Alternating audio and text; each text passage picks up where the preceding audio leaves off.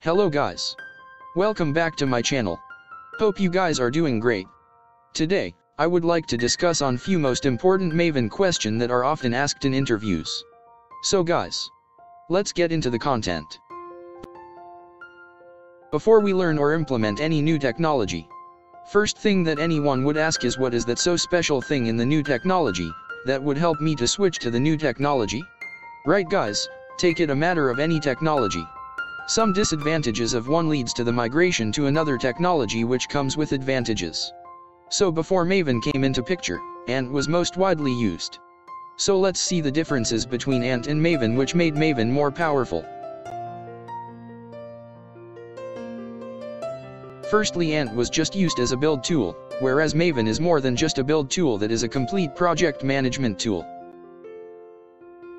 Build.xml is the important file which specifies all the actions that should be taken in Ant. But coming to Maven, we have a file name called pom.xml in which all the declarations are being done. Here I would explain all about the pom.xml in a separate video. The link has been given in the description box. Ant task does not have a life cycle, but Maven does have a life cycle.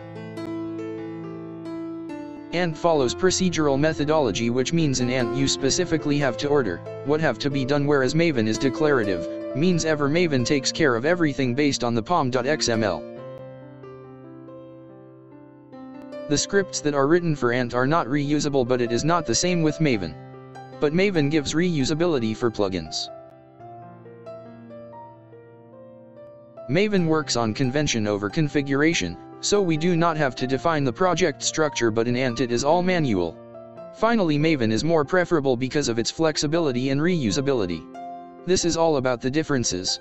Please comment if you need any clarification on this topic.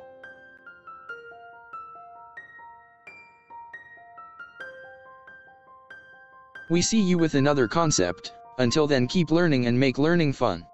Do share your views on this video and also share your thoughts in comment section. I hope you liked the video. We'll see you soon with another video. Until then, stay safe and healthy. Thank you.